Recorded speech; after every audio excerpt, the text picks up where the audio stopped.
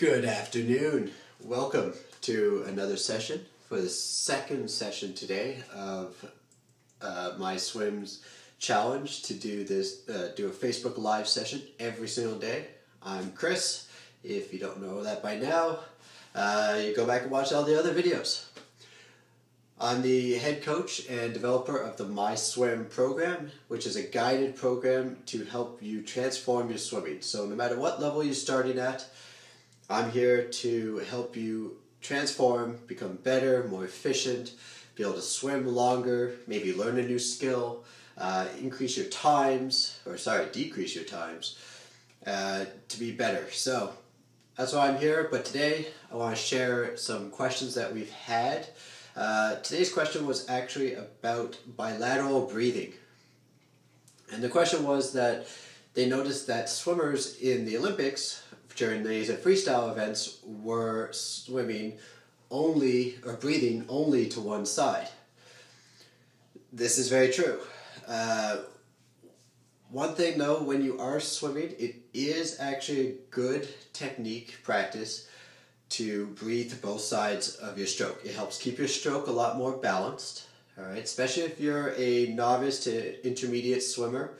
You really want to learn how to have that bilateral breathing, have that balance. Now, in saying that, I'm a firm believer in finding what works for you. If your natural rhythm in swimming is not to have your head every 3 strokes be going from one side to the other, don't do it. If you're a little bit more comfortable breathing to one side in particular, train that way. That's going to make it so that you're not using as much energy. You'll be during your freestyle. You'll be able to go longer, get further distance, but there is the risk of more injuries. There is the risk of having an unbalanced stroke. Okay, you'll become a little stronger on one side of your pull. You know, there are some fallbacks. So if you're learning how to do freestyle efficiently, definitely start off trying to focus on doing bilateral breathing. Find that natural rhythm from one side to the other. Like I said, it'll really help balance out the stroke.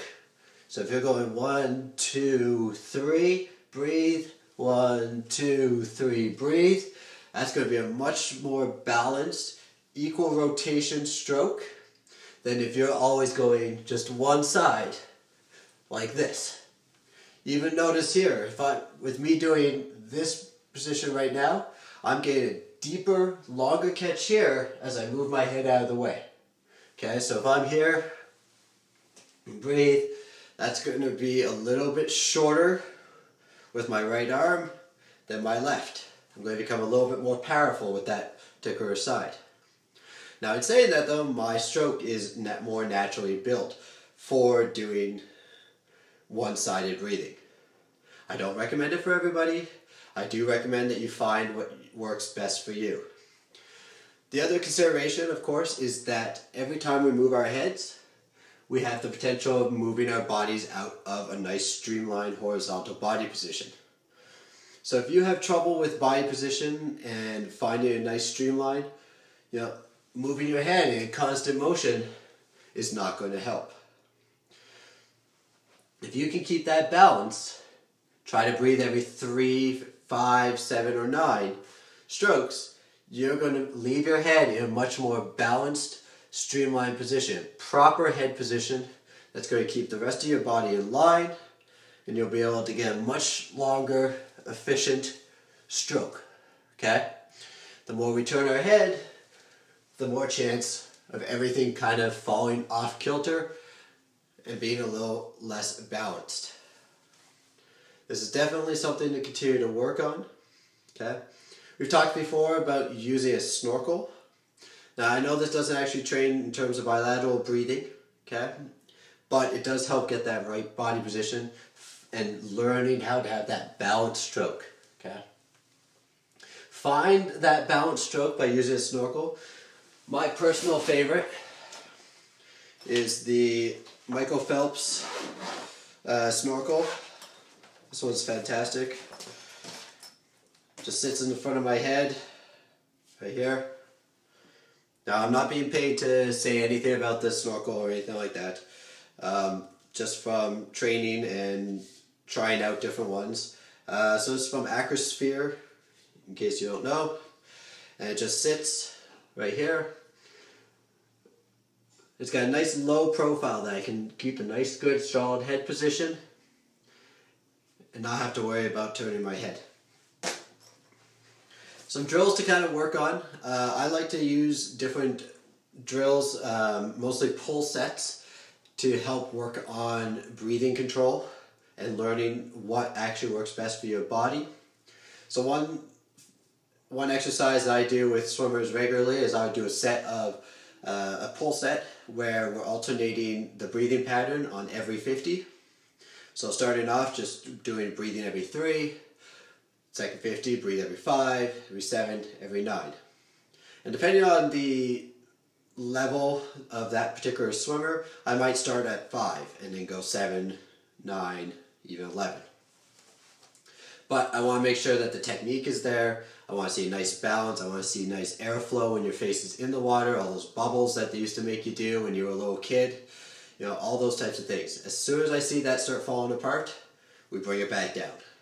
You know, you don't want to have sloppy swimming. Anytime you're working on drills, it's not about being fast. It's about being efficient. It's about focusing on those drills. Take your time. You should have any sort of drill set. You should have lots of rest. The interval should be high so you get lots of rest and you can take your time and you can focus through. Alright? You don't want to sprint any sort of drill. Another drill I do is I do pause drill. So with this pause drill, you'll be swimming on the side of your body like this and practicing. Just having your head in a nice, comfortable position. Half your face out of the water, half your face in. When you breathe, just like turn, get that breath right back in. Okay? So you're going to do this on one side. You can do this on either a half lap and then switch to the other side, or you could do it by 25s. Okay? Whatever you become more comfortable with. Another option is to actually break it down into a 3-3-3. So in this case, we've talked about this before. It's going to be a 1, 2, 3. And that way you can focus on that breathing to that one side.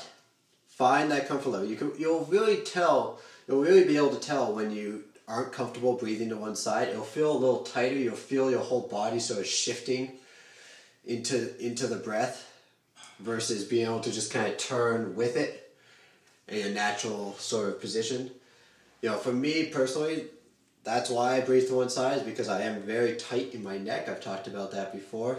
I carry a lot of tension through my neck muscles, which makes me a little less flexible on one side of my body than the other. You know, it's something I'm working on. Something I'm trying to improve. It's something I've always tried to improve on. I'm certainly a lot better than I was when I was 13, 14 years old. But it's still something that I do struggle with. So when you're doing your breathing, you know, really make sure that it's nice and low. You get that turn. Have that head in the water. Take a quick breath and right back in. There shouldn't be any moving, right? Whether you're breathing to both sides or just to the one. It's here. Breathe. Pull through. Now there are some benefits I do want to mention with the breathing to one side, which is why you see a lot of Olympic swimmers do it this way. They can get a little bit more of a natural rhythm and get a little bit more power. So I mentioned that you become a little bit more powerful with one side of your body when you do a one-sided breathing.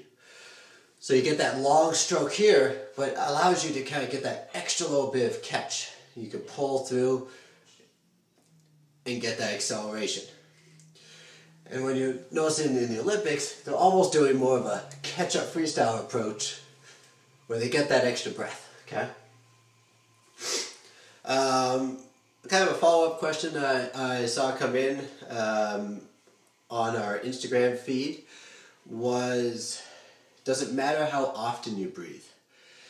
Yes. Again, this is based around how often you move your head. If you move your head a lot, then you're going to be moving your body out of alignment. Every time we turn our heads, that's affecting the body alignment in the water. So try to limit the amount of breaths you take. All right? But again, it does depend on your natural rhythm. And this is what I find a lot of coaches don't let swimmers do, is they don't let their swimmers find their natural rhythm. They force them into what we decided are the preset look and feel of a freestyle or a backstroke or a breaststroke. Let the swimmer find their natural rhythm in the water. That will give them the greatest chance to improve and greatest chance to continue to grow and expand their strokes. So that's all we have for today. Thanks for joining us both this morning, early on, and later this afternoon here. This video will be posted now to our Facebook feed, as well as I am going to post this onto our YouTube channel. So if you're not subscribed to either our Facebook feed or our YouTube channel, please do. For further tips, we also have our free newsletter that goes out once a week, and we don't spam you with anything. It's all about tips and ways to improve your swimming and make you better in the water. So until tomorrow, have a great rest of your Thursday. Love you guys for checking in and watching this, and I will see you guys soon. Have a great one. Bye.